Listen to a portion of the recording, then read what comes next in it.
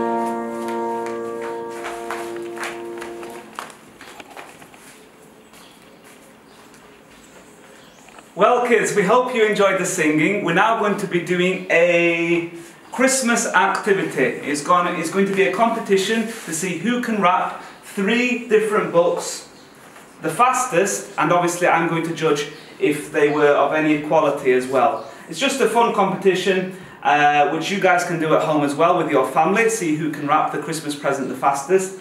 and we're going to have a timer on the laptop here of 1 minute, so 60 seconds, and at the end of the timer, these three contestants here, Johnny, Sammy and Lorena, have to lift up their hands in the air away from their objects, otherwise they are disqualified. If any one of you carries on rapping, you are instantly disqualified. Please make your way to the area.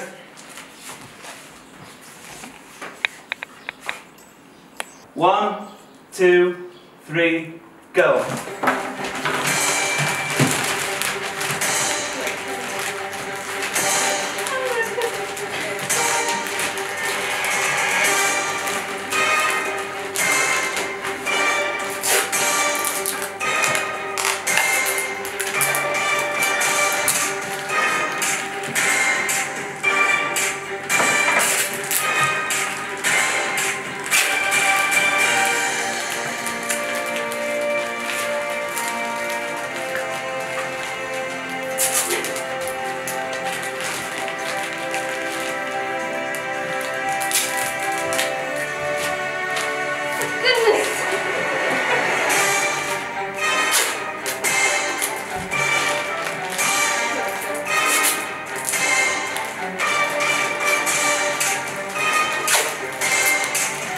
Oh, it's getting close here, guys. Mine's not big enough for mine. Oh, stop.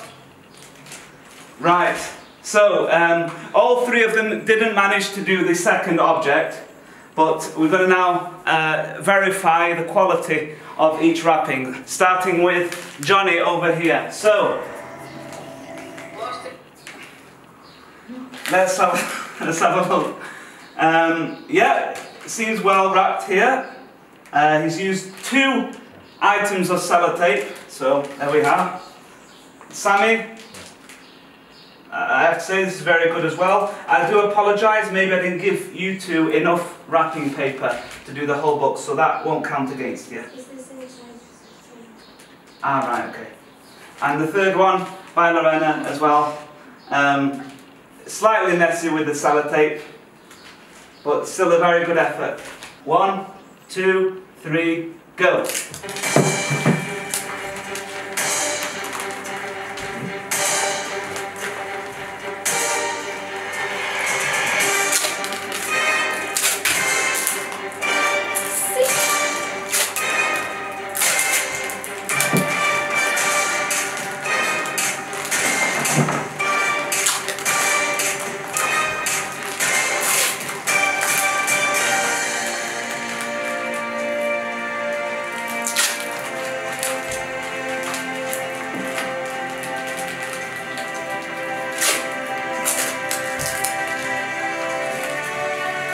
Stop, Lorena's finished.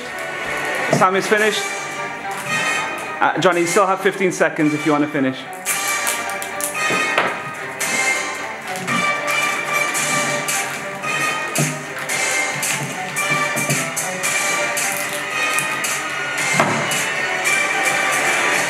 Right, stop.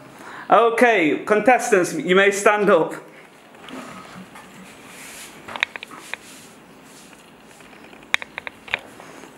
Okay, so in this round, Lorena was the fastest.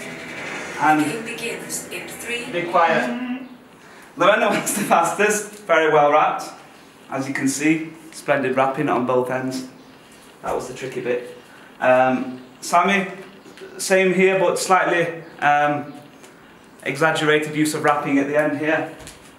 Johnny, as he went through a more abstract attempt here, and a bit of an abstract look, but still very good. Yeah, so there was some abstract thing in there. Maybe you guys can do that at home as well. Anyway, so from the first round, I think Sammy won that one, but from the second round, Lorena won that one, and Johnny won the award for most abstract of the lot. So guys, round of applause, well done. And now we are going to have a story ready for you, so contestants, you can make your way around there. So guys, today we have a very good story for you guys to learn. We learned all about Elisha so far, but today's story is a is the story before the entrance into the world of the most amazing person who has ever lived, as you'll find out. It's a story all about the birth of a man called John the Baptist. So enjoy the story, guys, and then we'll have another activity for you guys to do there at home afterwards. Enjoy the story. Well, kids, we've learned a lot of stories so far this year, but in today's story, we're going to turn a few pages from the book of 2 Kings in the Old Testament all the way to the book of Luke in the New Testament. Now, you may have heard of, or maybe read, some famous books already, like the Chronicles of Narnia or the Lord of the Rings. These are some of my favourites, but my favourite of them all is by far the Bible, and it was written a long, long time ago. Today's story may not be as old as the story of Elisha or Elijah, but it introduces somebody really important who helped prepare this world for the coming of the most amazing person who has ever lived. We're going to start our story with the very words written in this book. There was, in the days of Herod, the king of Judea, a certain priest named Zachariah, and his wife's name was Elizabeth. Now, kids, unlike most people of the day, they were a very special couple because the Bible tells us that they were both righteous and blameless before God and walked in his commandments. Now that basically means they trusted in the same God of the Bible we have today in 2020, and they always tried to do the right thing. Kind of like you guys in respecting your mum and dad. But sadly, kids, like a lot of stories, Elizabeth couldn't have a child, and they were both at the point of being quite old as well. Despite this, the Bible tells us they were righteous. So even though things aren't the way we want it to be sometimes, kids, we should always keep believing in the Lord, praying to him, telling him all our fears and all the different things we struggle with in life. I just remembered now, kids, of a very special verse in the Bible that says, if you have faith as small as a mustard seed, you can say to a mountain, move from here to there, and it will move. A mustard seed is very small, kids, but even so, the Bible teaches us that we can do anything if we trust in him. Nothing will be impossible for you, because the Lord can do anything and everything if only you believe. That is what we are going to learn today in this story. So, Zachariah worked at the temple, and in those days, as it was the custom of the priesthood, a priest like he was would burn incense in the temple, whilst a whole lot of people would be outside the temple praying. On a day like any other, Zachariah made his way to the temple, and as he often did, he said hello to some friends of his as he went in. Once in the temple, he began preparations to burn the incense as usual, when suddenly something amazing happened. Now, you're not going to believe what happened, kids. An angel appeared to him. The Bible tells us that he was standing right there on the right side of the altar of incense. Now, how would you feel if something like that happened to you? Well, I don't know about you, but Zachariah was really afraid. When the angel saw that he was scared, he said to him, "Do not be afraid, Zachariah." And you know what else the angel said? He said, "Your prayer has been heard, and your wife Elizabeth will bear a son, and you shall call his name John." Think of that, kids. The angel not only said that he would be a dad, but he told him that it would be a boy, and that his name would also be called John. Now, the angel even told Zachariah what John would be like in years to come.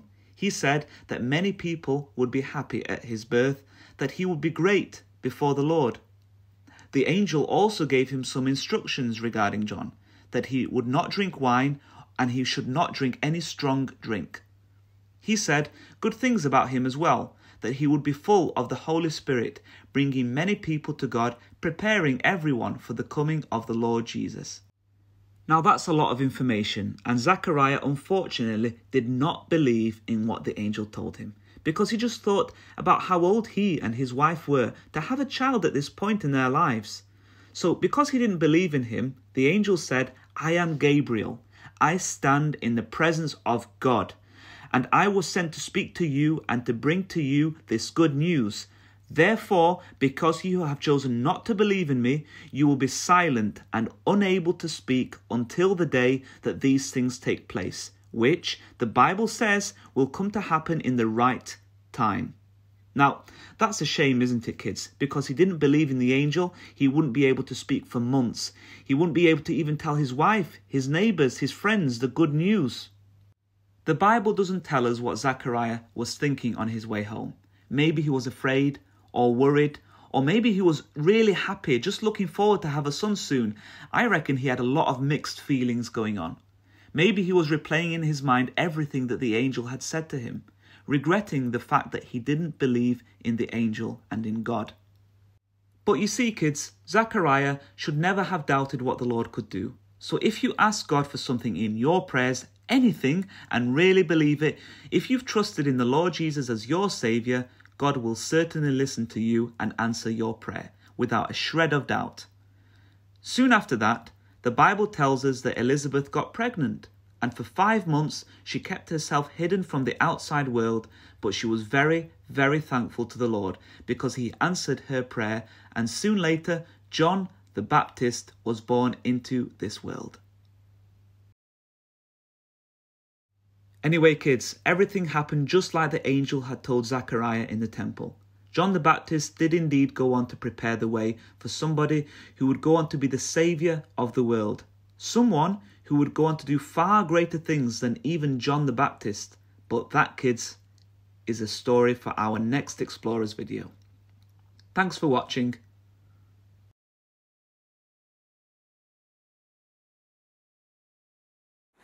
Well guys, we hope that you enjoyed that story. It's a really interesting story. I certainly learned a lot about Zechariah in that story. We're now going to be doing together a memory verse challenge, similar to the ones that you've done before, but it's more hands-on, with some papers here that are on the table. The contestants are again Sammy, Lorena and Johnny, but they're going to be working together as a team, and we're going to be learning the first part of a verse that we're going to be learning throughout this month of December. And next, well, in 2 weeks' time after this video, you guys will get the next part of that verse and can learn it at home. Anyway, it's a team activity. They'll have a timer again for 60 seconds. You guys can join in at home, and they have to, in less than 60 seconds, arrange this half of a verse on the board, and then they're going to say it together, and yeah, you guys can join in at home. So when you're ready, guys, approach yourselves to these pieces of paper here, and obviously don't turn them over until the timer starts. Okay, when you're ready, 1, 2, 3, go!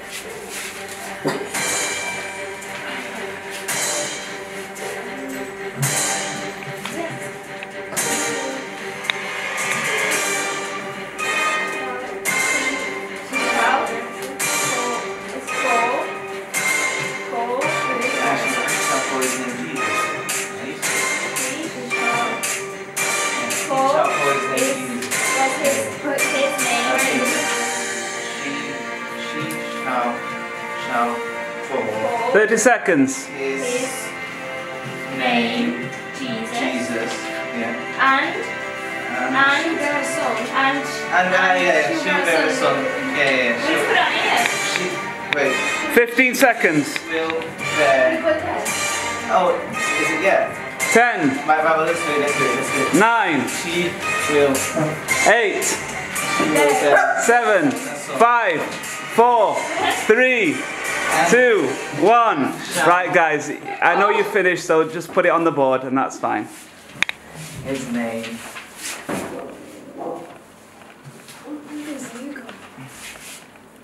Okay, it seems to be finished here, but they're just putting it onto the board here. And you shall call him. And you shall call his name. I see it. Oh, the things come off this. Step away from the board, please. His name. Okay, so if the contestants could please recite the verse together. She will bear a son, and you shall call his name Jesus. Okay, and in next week's video, guys, we're going to find out where in the Bible this is found. But for now, we're just going to learn this part. So once again, the contestants are going to say it out 2 more times, and then we are going to have our final song of the video. When you're ready. She will bear a son, and you shall call his name Jesus. One more time. She will bear a son, and you shall call his name Jesus. Okay, I can't actually see son here. There we go. Right, guys, we are now going to sing our final song, if you'd all like to join there.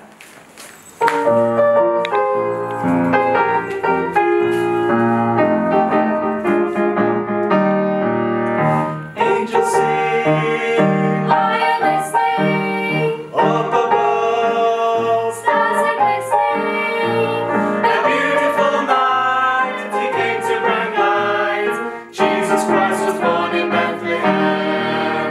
He came down, From the glory, we remember. the story.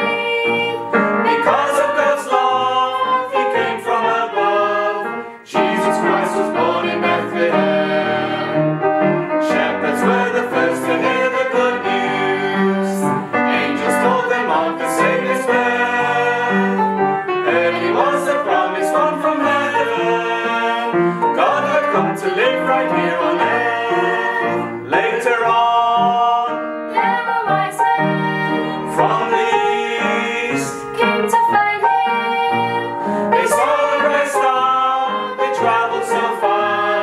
Jesus Christ was born in Bethlehem. Once again, We remember in this month, of December. the Savior who came to suffering and shame. Jesus Christ was born in Bethlehem. Jesus Christ was born in Bethlehem. Jesus Christ was born in Bethlehem. Well, guys, we hope that you enjoyed this Christmas video with us today. We have got another Christmas Explorers in 2 weeks' time, but from us here in the Renshaw family, have a happy Christmas!